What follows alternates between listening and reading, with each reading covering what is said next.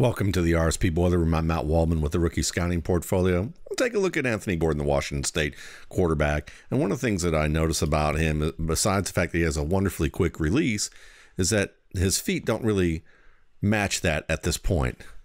Now, I like the fact on this particular play, as he feels pressure in the red zone, that he's going to throw the ball away. That's not something that he's always done either, but he's getting better at that as the season goes along, I believe. But here's the thing. He looks to his right. You see these two receivers, they're well covered.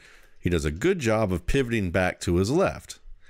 But his feet aren't really in a uniform position here. And if they were, he might be able to see this tight window here with 41 and be able to throw that ball with good anticipation. Now, it's a very tight window. You see number 54. You see the safety here. He'd have to be able to get rid of the ball right now. And there's no way he can do that. He takes another couple of steps, and he brings the ball back and he realizes that's not going to work. And now he has to scramble around, throw the ball away. So one of the things that you just want to understand is how can he be more efficient with that beautifully quick release that he has? And one of those things that he needs to be able to do is have his feet in a position where he can get rid of that ball immediately. Because you can see as he turns here, if his feet were not so wide apart and he was able to just immediately pivot and throw, this would be open in that tight window. And this is a window that's a viable window for an NFL quarterback to be able to hit this, because he has the front end receiver here occupying the safety. So it's really about squeezing it between these two linebackers, and the leverage is in an ideal position where he could do that if the ball was getting let go right now, but he can't do that from an unbalanced position like this and do it accurately. So that's what he's going to be working on from now through the rest of his career, is being able to get his feet aligned in a way where if he can get his feet as precise as what he can do with his upper half of his release, he's going to be something else. To back.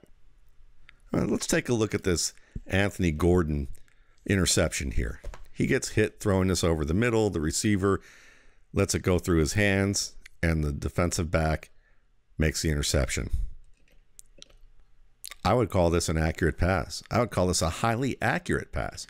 But when you study by completion percentage, or you chart by completion percentage, you don't get the context here. That's why I don't really give a rat's ass about completions percentage. I don't use it to judge anything. I look at accurate or inaccurate passes, because an accurate pass can be an interception. This is an accurate pass. He puts it over the trailing defender's head. He puts it out in front of the trailing defender who's trying to cut off this pass. So there's anticipation involved. There's thought and placement involved. And the receiver has to do the work necessary to catch this pass, but it's the work that's necessary to the task. So I would even say this is a pinpoint pass, because the receiver's not doing anything extra that's required to make this catch. So I would say this is exactly as planned, even if the plan is, in the moment here. He just drops the ball. It bounces off his hands.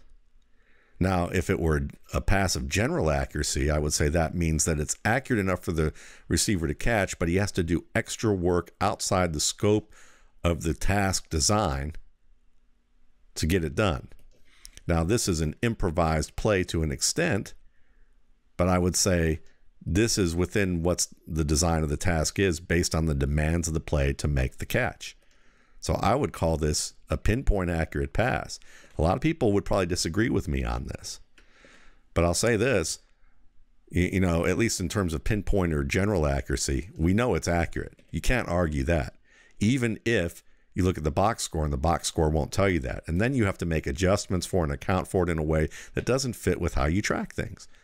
So for me, it's about accuracy or inaccuracy, not about complete or incomplete. And Anthony Gordon here throws a very accurate pass. Gordon takes a sack here because he's one step too long in reading the field in a certain spot. He's looking to his left here, and you're going to see this defensive back or second level defender slide over to the flat, whereas the cornerback's going to drop.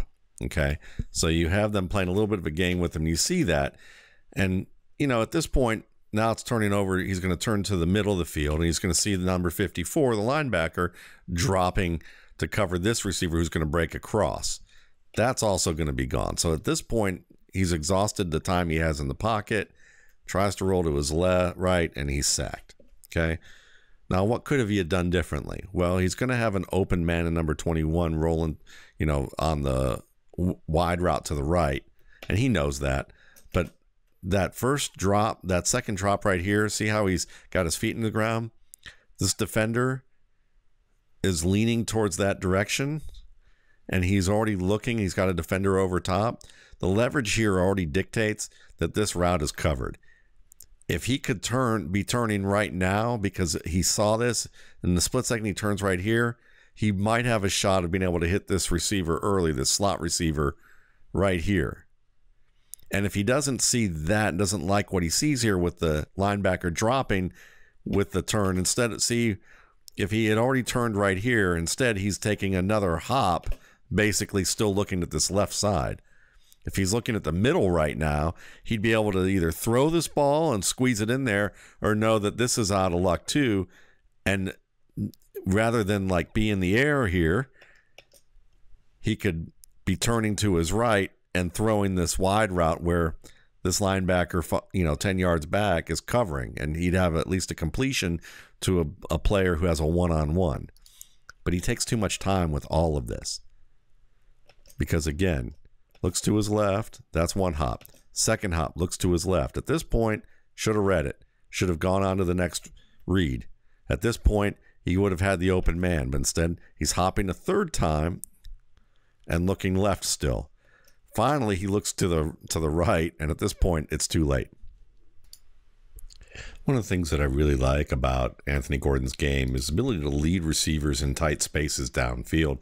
And often when he's looking to his left here, he can come back quickly and hit that receiver downfield between, a reasonably tight window and zone. And you can say he's probably following this receiver all the way through the progression. But the fact that he kind of opens up, or at least has his eyes and helmet looking all the way to the left and not just waiting for the receiver to reach the point that he wants to throw it, is helpful to a degree.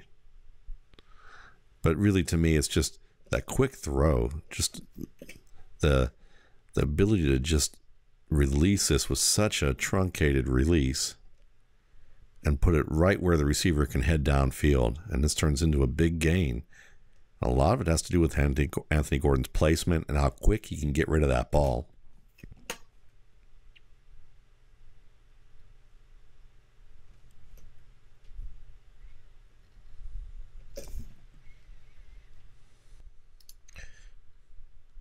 One of the things that I really like about Gordon also that I see improving is the quick decision making in the red zone and being able to process more than your first read, because he looks to his left, comes back to his right, finds that guy to his right, and really it's to the middle of the field. And this is man coverage. You're going to see 12. Let's follow 12 all the way through. He has number 3 on him all the way, and he just beats him to the post. But you're also going to see, let's see if we can get to it here again. All right, you're going to see Anthony Gordon look to his left. He looks to the middle, comes back to his left, sees that it's well covered because that's safety over here, comes back to his right, and just delivers that ball very quickly. And that's what you want, because you want someone who can process this compressed area quickly. And I like that he can look from at least one side of the field to at least the middle and come back to it. Gordon is capable of some gorgeous throws. This is one of them. You're going to see this receiver on the over route. He's able to fit it over the zone for the receiver to make the catch in stride. And it turns into a big play, because when you can deliver the ball pinpoint in the middle of the field to a receiver in stride, man, you are really giving your offense a chance to make huge plays. Kurt Warner could do it. Aaron Rodgers could do it. Patrick Mahomes can do it. I just named 3 MVP caliber quarterbacks in NFL history. Now, I'm not telling you that Anthony Gordon's going to become an MVP caliber quarterback or that he's the next Aaron Rodgers, Patrick Mahomes, or Kurt Warner. But what I am telling you is that this is a really good throw and that those guys see the field well. Anthony Gordon, he has moments of really seeing the field well. And he has the arm capacity, the arm talent, and the eyes to be able to deliver some tough throws. Some throws of really nice, high level of difficulty that can make a big difference in a game.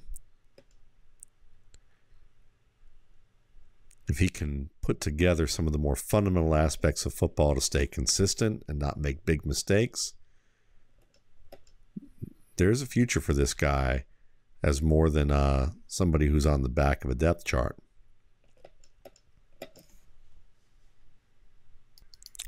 Really seen some nice play from the red zone for Anthony Gordon. Really nice improvement as the season's gone along here. Nothing comes open to his left. Drops back from the pressure, feels it to his right, slides to his left, and finds the open man. This is a vertical throw. This is about 28 yards downfield from the pitch point. And just hits that man right on the button there. And he doesn't take a lot of time. And that's the nice thing, is that the better he can see the field with that quick arm slot, the ability to throw these quick release passes and to get velocity. It's not a high velocity pass, but he gets this ball out quickly, and that's in a compressed area that's so valuable.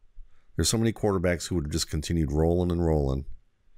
Now this is a pretty wide open play, so maybe that's not true, but you get my point. It's becoming more efficient. I love it, because in this area of the field, that's where it matters most, and that's what is often the difference between great quarterbacks or good starting NFL quarterbacks and good college quarterbacks.